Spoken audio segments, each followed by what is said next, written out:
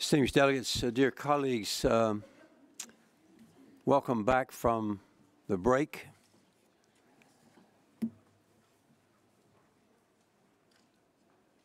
This is a very important segment of our council meeting this week, and I'm particularly proud to be able to moderate this session because this is all about what we call our flagship publication, the World Migration Report. And I think you'll shortly receive a copy of this fairly weighty tome. And I think one of the most interesting and important world migration reports that we've done since we started producing these in the year 2000. It speaks to the question of how we make sense of migration in an increasingly interconnected world that often seems very disconnected to us. So I think you'll find this volume very interesting. We have a group of very, very qualified and eminent speakers here. Let me first make very few brief remarks because you're here to hear the speakers. You've probably heard enough of me already today. But I would like to set the scene by reminding us all again that we are living in a world on the move, and that we, more than any other time in history, migration has become part of our life in a more conscious way than perhaps in the past. It is the quintessential cross-cutting issue.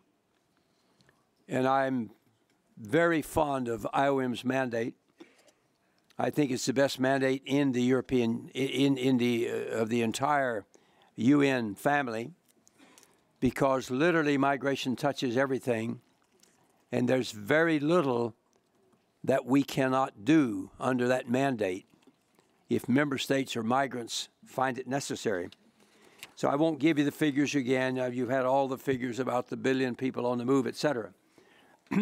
But what is clear is, but is now being covered over by a very poisonous climate, is that migration historically has always played a significant role in improving lives of people, whether in their home society or their host society. Migrants are development agents.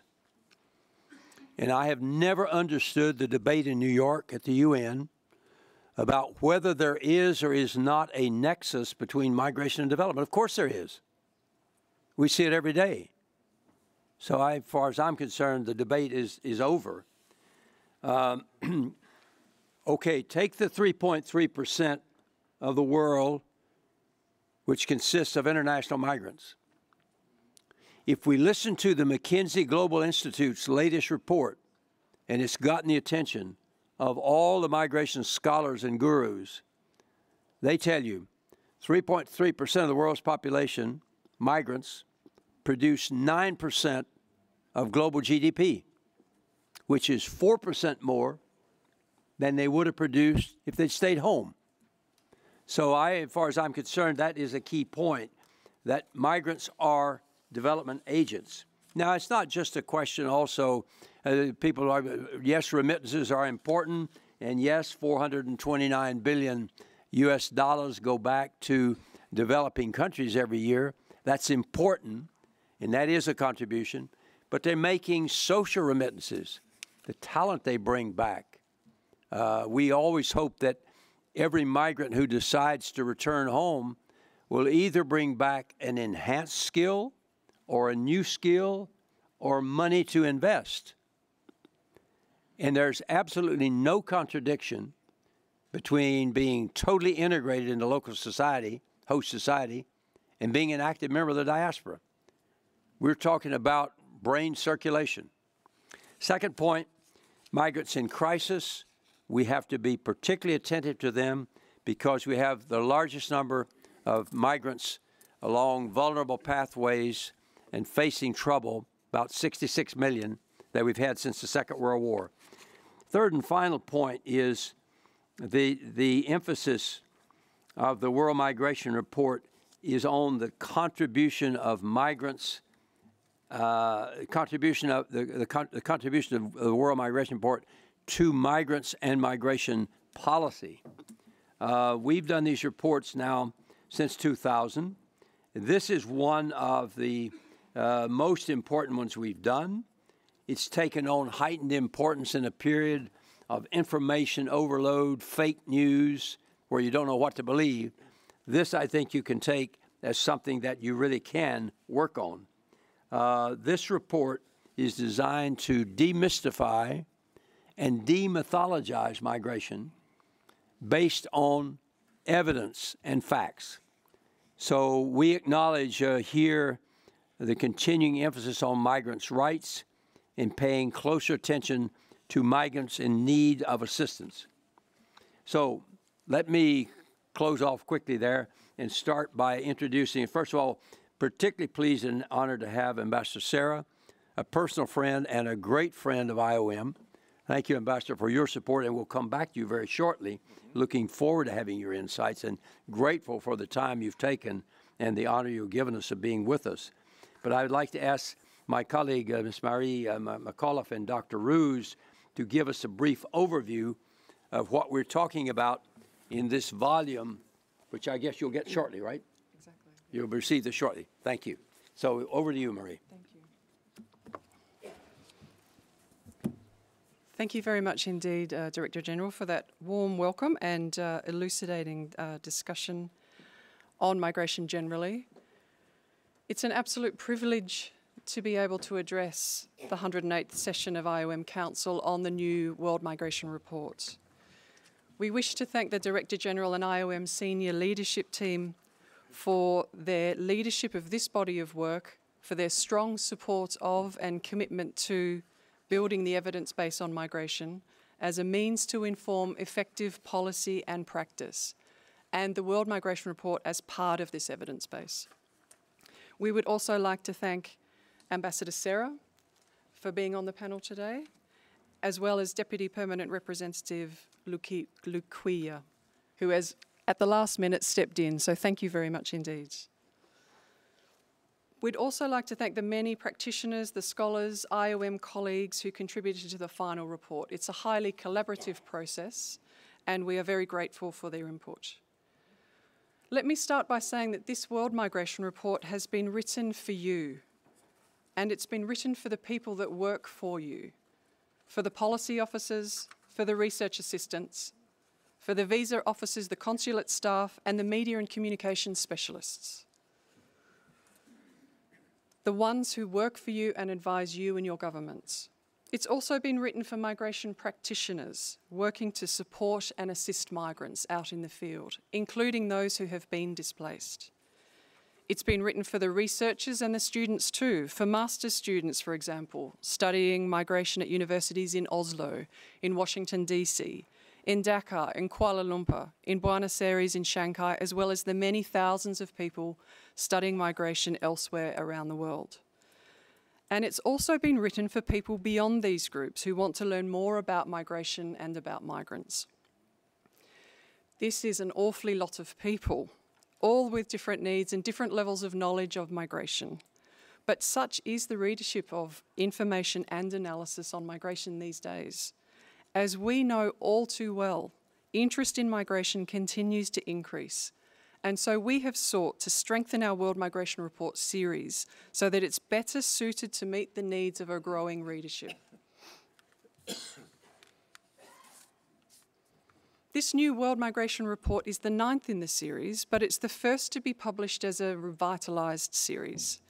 As the organisation's flagship publication, the new series has been designed for its wide readership in a way that brings together both current information on migration trends and dynamics, as well as analysis of some of the more topical and complex migration issues. There we go.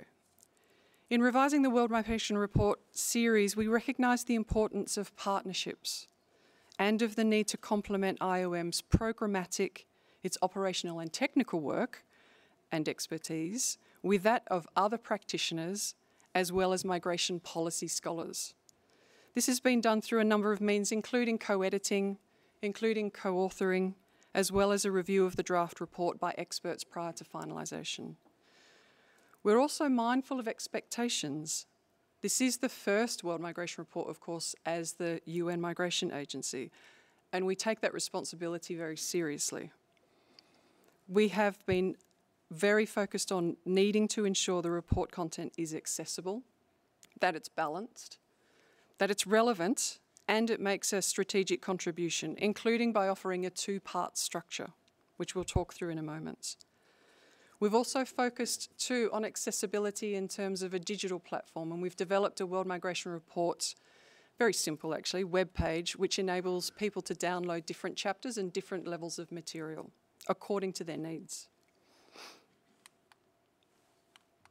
Oops. There we go. This is the table of contents equivalent of the World Migration Report 2018. Part 1 is on key data and information on migration. There are 3 substantive chapters in Part 1. It looks a lot smaller than Part 2, but in actual fact it is half, because there is a lot to say about a global overview of migration and migrants. We talk about regional dimensions and developments, and we go into research and analysis. And as our Director General mentioned earlier, in an era of fake news and information overload, this is particularly important, and this will help us in our work that's designed that way. I will quickly take us through Part 1, and then my co-editor, esteemed colleague, Professor Ruhs, will take us through Part 2 to give you an overview. Future editions of the World Migration Report are expected to cover salient issues in Part 2. They will change from report to report. Part 1 will essentially remain pretty much the same, and it will be an update. But Part 2 can cover a whole range of different issues, such as environmental migration. There might be issues coming up about migrant health. There might be areas that we need to look into in regards to counter-smuggling and trafficking, and looking at the state of play and the current evidence and what it means for policy. So we've got some flexibility in terms of Part 2, knowing that they are also fairly succinct chapters. We don't have time to read a 250-page report on one topic. These are designed to enable policymakers and practitioners get the latest evidence, the latest information on a specific topic. Now, in terms of Part 1, the first substantive chapter is a global overview. It provides global data and trends on international migrant stocks, as well as international migration flows.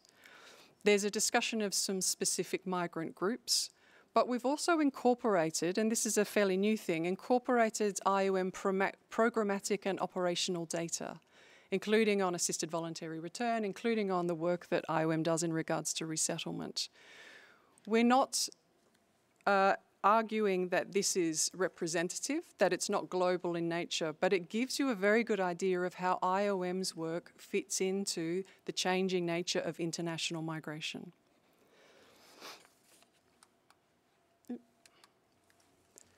Chapter 3 is a fairly substantive chapter. Let me just say, it is an overview of the key migration statistics by region. So it is a cascade effect. We look at the global picture in regards to international migration and migrants, and then we actually look at the regional dimensions. We cover the 6 world regions as determined by the United Nations: Africa, Asia, Europe, Latin America, the Caribbean, as well as North America and Oceania. We provide key statistics at the regional level, and then we provide descriptions, narrative descriptions on key features and developments at the regional and sub-regional levels. We know that migration dynamics is heavily related to geography, so we go into discussions on particular sub-regions. And it depends on what's going on within that sub-region as to whether we highlight labour migration and remittances, irregular migration, smuggling, displacement. It depends on the sub-region. Finally, for Part 1, we have provided a substantive chapter on migration research and analysis. This chapter really provides the last 2 years of written information and analysis on migration. It looks at some of the big producers, academia, governments, intergovernmental organisations and think tanks. We look at key contributions, we look at growth over time, which has been very significant, And we look at the relative strengths and weaknesses and how different producers publish material. We also explore opportunities for further leveraging policy and practice and how the two spheres can work together, and we encourage that. Critically assessing the material in terms of rigour, in terms of its trustworthiness, in terms of its relevance, is very useful for us in our work when we're drawing upon the growing body of published research and analysis on migration.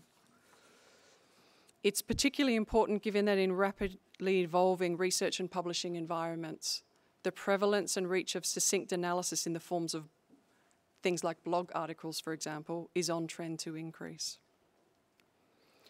Finally, I would like to suggest that overall, Part 1 of the report has been provided as a reference. It's something to dip into and to refer to as you go about your work, assisting migrants, formulating policy, advising governments and others. It's intended to very much support people working on migration, as well as people who are studying migration and maybe future leaders on migration. Just before I hand over to Professor Ruhs, it's worthwhile recalling comments made by Ambassador Quinn in the opening session, and he referred to the values that are placed on IOM in terms of its agility, how it operates in a low-cost environment, and it operates on a problem-solving basis. And I would just like to finally reassure you that that extends to research and analysis and producing the World Migration Report too. We have been very grateful to the governments of Italy and the governments of Norway for their financial support, but we do work in a tight environment and we are constantly working on how to produce the best material with our partners, with our colleagues in academia and practitioners in the most effective and the most efficient manner.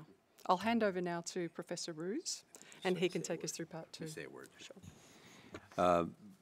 One of the reasons that we wanted Ms. McAuliffe to be head of our Migration Research Division was because of her 20 years of experience as a migration specialist in many manifestations of that: migration practitioner, program manager, senior official, and scholar. And one of the things she's done is to get us a good partner in Dr. Martin Ruhs from Oxford. So, Martin, it's a pleasure to welcome you here. Dr. Ruhs is the Associate Professor of Political Economy at Oxford University and the co-editor, as Marie mentioned, with the World Migration Report. His research focuses primarily on economics and politics of international labor migration with a strong international comparative dimension. So, Dr. Ruhs, it's a pleasure and honor to have you here. You have the floor. Thank you very much. It's a great pleasure to be here. Thank you, Director General Swing, for the introduction. And I would like to thank the IOM for giving me the opportunity to co-edit this report. And in particular, I'd like to thank Mari on my right for doing this job with me. It's been, as Mari mentioned, it has been a big collaborative project with a large number of researchers and experts contributing from around the world. So we are very grateful to everybody who's worked long and hard to make this publication possible today. As Marie mentioned, part 2 of this report is meant to be a flexible part that will change with each new and upcoming World Migration Report in the future. It includes a series of chapters authored externally, so to speak, by academics and researchers from all around the world. And the chapters discuss what we have called complex and emerging migration issues. Now, the choice of the topics is necessarily selective and to some extent subjective. However, what is common to all the chapters is that they speak to what we think are some of the most important and prominent migration issues and debates today. They all deal with complex issues. Now, many of you will know that academics always say the world is very complex and we need to think long and hard. But it is, of course, true today that many of the public debates that we see are highly simplified, and effective policies are undermined by a view of migration that is not nuanced enough. So all the topics in this second part deal with complex issues that cannot be solved or addressed easily. There's no one magic solution. So what we try to do with these chapters is to contribute to debates in 3 ways. So the chapters, each chapter, first of all, identifies what the key issue and policy challenge is. And a lot of debates that we have, of course, are problematic because we disagree on the nature of the problem, nature of the issue. So I think if we can agree and clarify what the issue is, that is already a huge step forward. Secondly, each chapter brings to bear some of the relevant research and analysis that might be helpful to addressing the challenge. So we include research and review research from around the world, but we also use a large number of real-world examples and illustrations from different areas of the world that bring alive the issues that we talk about. And we've taken great care to draw from examples from all around the world. And thirdly, the chapters discuss the implications for policy debates. Now, the chapters are not meant to be, and they are not prescriptive. They're not proposing a solution to some of the issues, but they're meant to be informative and stimulating. And really, the emphasis is very much on trying to better understand the issue, better understanding the dynamics of the problem in order to then facilitate a more systematic debate of these very contested issues. Now, as Mari mentioned, all the chapters are downloadable individually, and in a way, they're all fairly self-contained. However, I'd just like to highlight two key themes in a way that run through the chapters. And they're both obvious points in some ways, but they're frequently forgotten in policy debates, so I think it's worth emphasizing them.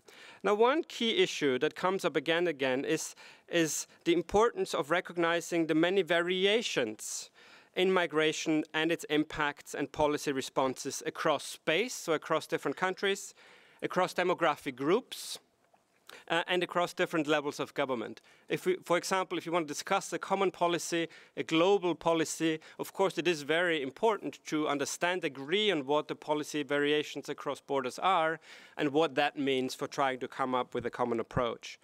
And the second key issue that runs across is the issue of interconnections across space, so immigration, emigration, transit countries, for example, interconnections between different types of migration, labor migration, refugees, student migration, interconnections between migration and wider public policy issues. One of the points that I make in almost any public policy forum is the importance of not discussing migration in isolation of other public policy issues. If we talk about migration, we have to talk about labor markets, we have to talk about development, we have to talk about lots of other issues. So what the report does is try to make these linkages in a very explicit way.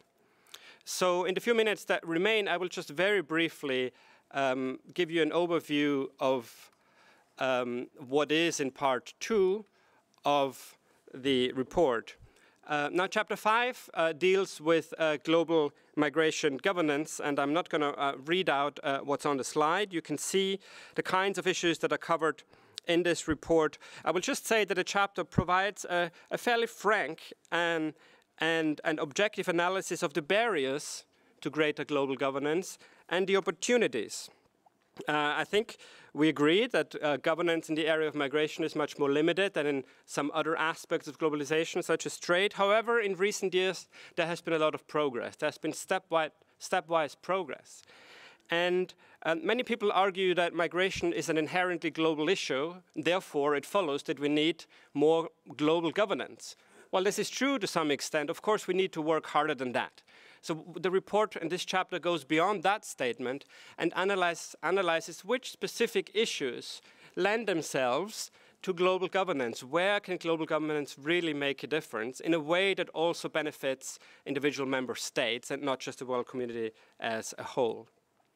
Chapter 6 is, I think, a very innovative chapter that looks at the relationships between transnational connectivities, especially advances in telecommunication technologies, and mobility and migration.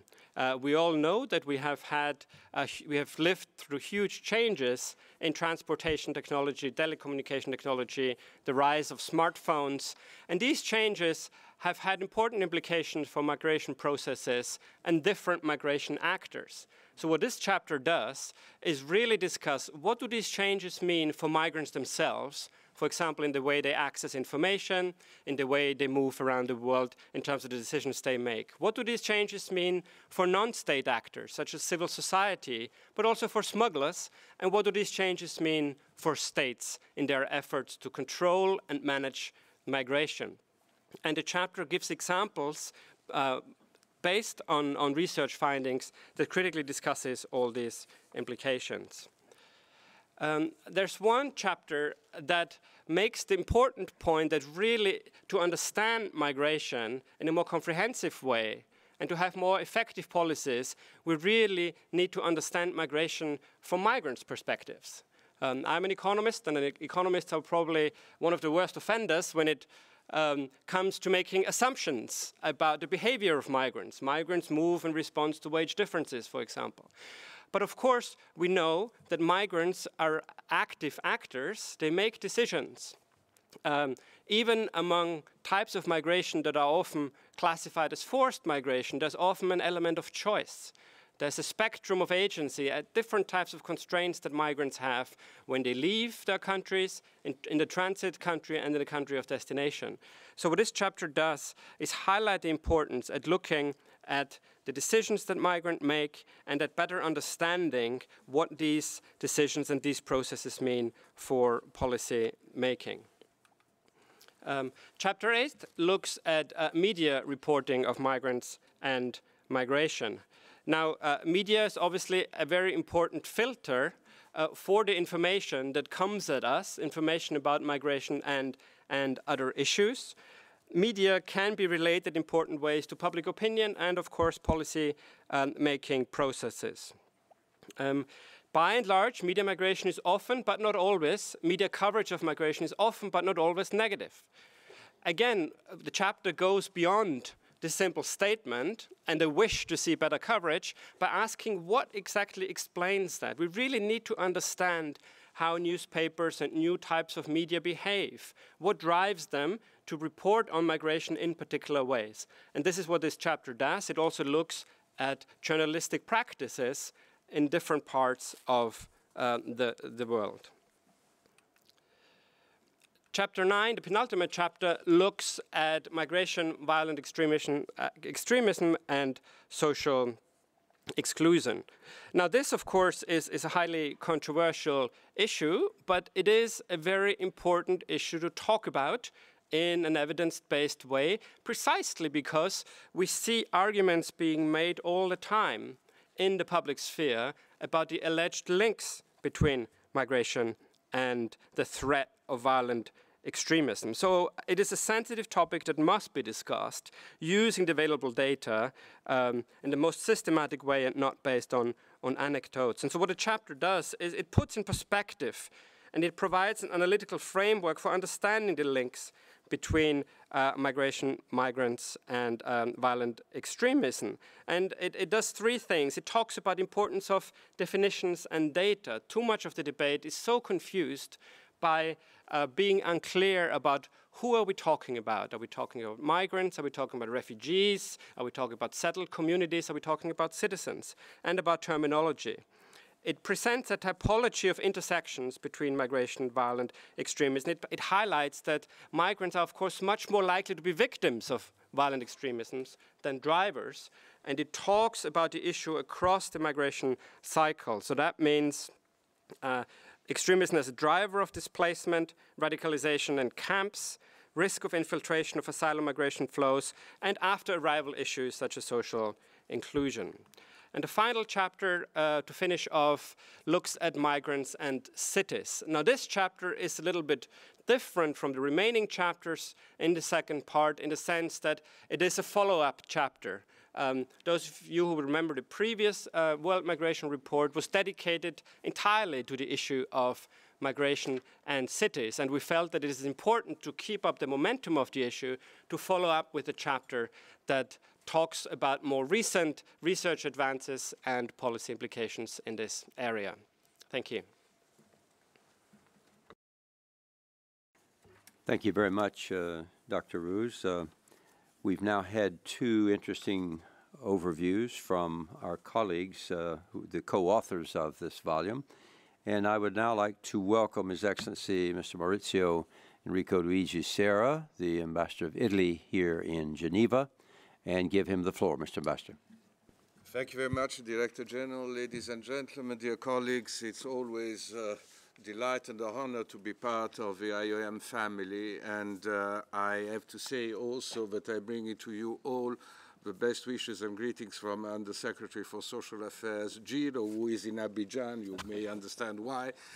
It is not too close to Geneva. I wished to be able to be here with us, but send his best wishes. But first and foremost, let me tell you that I'm very moved that this report, of which I will say a few words, is culminating with the extraordinary authoritative tenure of office of Director General Swing. I think, Director General, that for your successor it will be an extremely difficult task to equal your achievements, and I would say it would be humanly, I think, very difficult, if not impossible, to surpass it.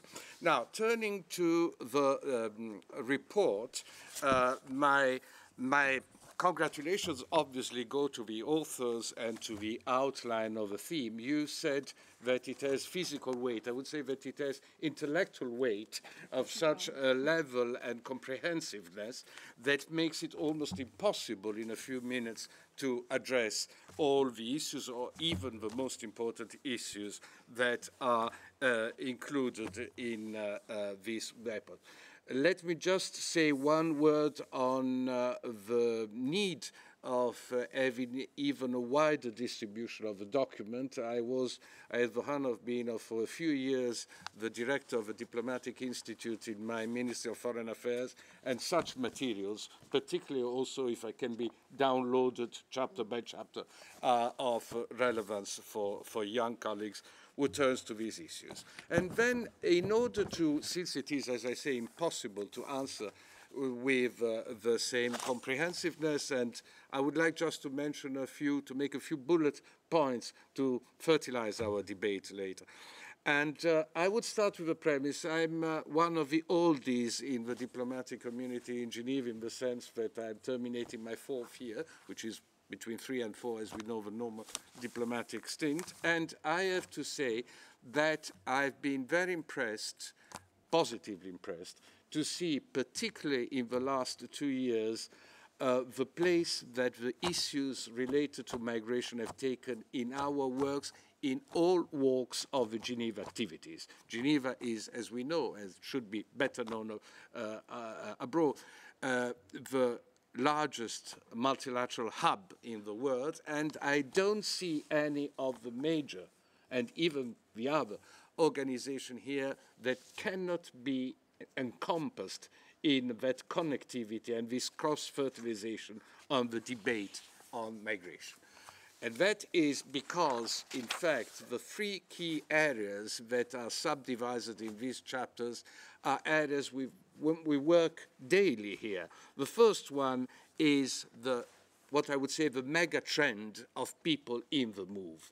And people in the move request answer of a societal nature, of an extraordinary societal nature that invests the fabric of all our countries. It is a real cross-regional commitment that we have towards that, be it country of origin, country of transit, or countries of destination. We are all together in this endeavor, and the success will depend on the capacity that we will have to work together and to forge answers. And I would say that on this, the main key areas that request an overarching interconnected approach are really those of health, education, and labor.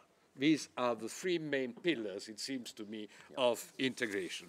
And obviously that implies, and this is the second bullet point of my intervention, an active campaigning against forms that unfortunately are creeping up in all our societies, of stigmatization and exclusion. We should be able to send more and more, I'm talking now from my country particularly, a positive message about the challenge, the opportunity. In economic terms, first of all, migrant work produces 8.9% of the GDP of Italy nowadays, 8.9%. It's enormous. We Italians, where we were migrants, have contributed hugely to the GDP of other countries of the world. So, I mean, it is a challenge. It has to be seen and addressed both ways, and has to bring all the opportunities that we can. It is not only a problem that we can treat in law enforcement approaches. We need a vast campaign.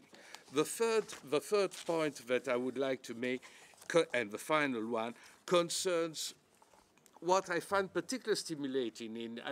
I hadn't myself devoted enough thought before reading this, and it is, I would say, the cultural dimension of the issues of in another room here in this building. We're debating issues of minorities today, and although the two things are different, nevertheless there is the necessity of going toward a better cultural perception of the culture of migrants, of the culture of minorities, and of their interconnectivity with our realities. So all in all, I think that these were some of the few points that one can evoke in the choice of the basket of thought-provocative and really very fertilizing issues that come out of this document. So thank you very much for having invited me here, and congratulations for this excellent World Migration Report 2018.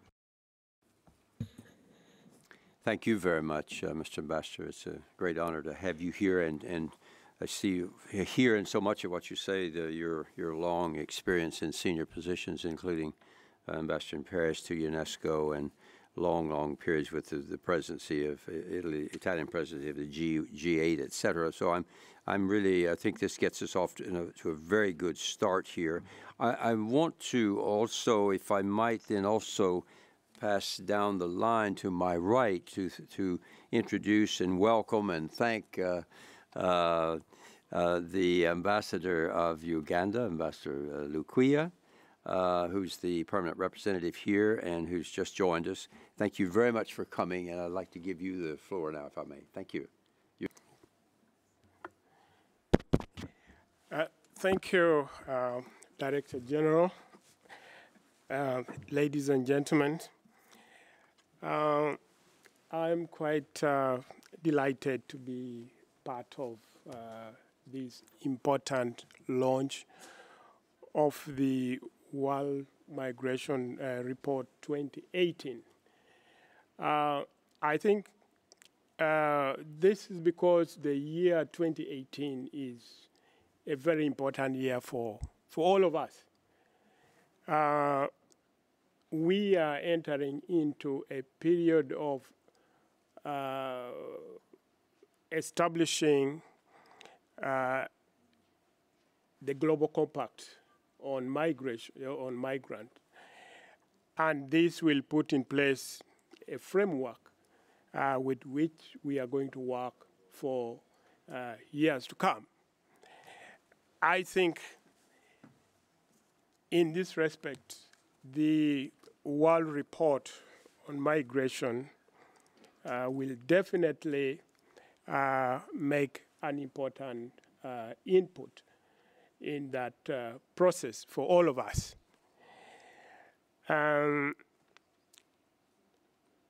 Uganda is very, very grateful, and we thank IOM for having published this report. And we also thank all those who have contributed in one way or another to putting together this important report. And indeed, this report comes at a time when migration is not only the subject of sharp focus for policymakers, politicians, and the media, but also at a time when the number of migrants and those displaced from their homes is at an all-time high. Given the ever-increasing number of migrants that we are seeing, coupled with the complex and multi-causal nature of migration, a report such as this one, which is going to be launched, could not be more timely, as it provides an opportunity for all of us to gain a better sense of some of the most important and pressing migration issues of our time. More importantly, the World Migration Report 2018 provides the much-needed evidence-based information, which is often lacking in many current discussions on migration. And as I said, the period we are entering into is key, and we need to be well informed as we negotiate the global compact on migrant. Furthermore, in a region such as Africa, where reliable information on migration is often uneven and fragmented, this report is an important contribution and a useful source of key data and information on migration. This is especially central for policymakers, as accurate data and information is key to formulating appropriate responses and policies on various migration issues. Ladies and gentlemen, focusing on Africa, which is the continent I come from, we have a common perspective, which of course Uganda shares. And first of all, it is important to note that the vast majority of African migrants still move within Africa. And this dynamic has expanded significantly over the last decade. So what do we need to do in order to keep pace with this expansion? It is very important for us in Africa to be able to put down what we think is important for us to be able to address this development on our continent. At the continental level, the various AU, African Union policy framework and instruments on migration contain recommendations on how to promote the benefits of migration, improve capacity for migration management, and enhance mobility on the continent, as well as address the challenges of irregular migration. As recently as the 25th African Union Summit, which was held in Johannesburg, the African leaders deliberated extensively on how to effectively manage migration by committing to achieve a comprehensive range of issues by 2018. So this is why I say the year 2018 for us is very important, because of these developments that are coming up. This comprehensive range of issues include, if I may mention just a few, improving labor mobility by establishing harmonized mechanisms, thereby ensuring that higher education in Africa is comparable to enable recognition of credentials that will facilitate transferability of knowledge, skills, and expertise. Operationalizing existing action plans to combat issues like human trafficking and smuggling of migrants. And we also look at the speeding up of the implementation of continent-wide visa-free regimes, including issuance of visa at ports of entry for Africans. So this is a strategy that the African continent is trying to come up with in order to address the issue of migration. Now, while we put in effort to address these issues within the continent, we are also ready and prepared to join hands with all the other continents of the world to be able to come up with a concrete, effective framework that will help us to address these issues in the years to come. Now, if I can briefly look at the different perspective on migration between the African continent and other parts of the world. This is an issue that is usually very difficult to understand because we have a number of perspectives depending on where we are standing. The people in Africa have a different perspective on migration from the people in Europe, for example, simply because, as we will all accept, the flow of migration, as we see in the recent crisis, has been from the south to the north. So this is the reality, and it's a fact that we must accept and be able, in order to be able to address the challenges. Between Africa and the other continent, especially the global, the developed north, large differences exist in how the issue of migration is perceived and how it should be managed.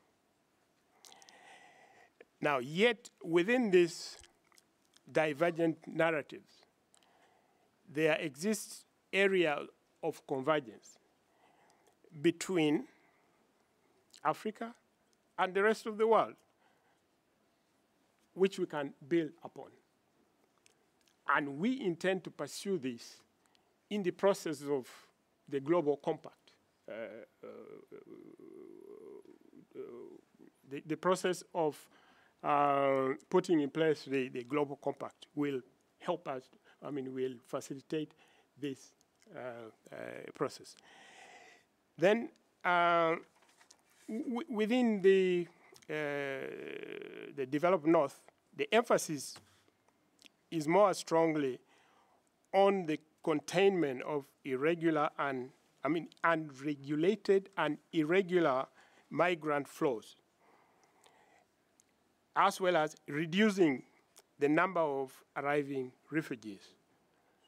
But the African position puts more emphasis on facilitating and better managing intra-African migration and mobility, as well as creating legal migration opportunities. So these are the differences in the perspectives from our own point of view and the point of view of the rest of the world, which we think we need to exploit in order to come up with an effective global compact on migration. So, ladies and gentlemen, I think you'll be able to read more about these perspectives from the report that is going to be launched. And as I said earlier, we are very, very grateful to IOM for having come up with a very useful source of information for our participation in putting in place a framework that will help us to address the migration challenges in the years to come. Thank you very much. Thank you very much, Ambassador Benedict Luquia, for your insights also. I think that in the interest of time, I won't make any summary of this at all. I couldn't if I wanted to, probably. It's very complex. So I think we'll open the floor immediately. I think we can squeak over to maybe 1:05 because we have a side event coming up. So let me open the floor. Please let me know who would wish to speak first.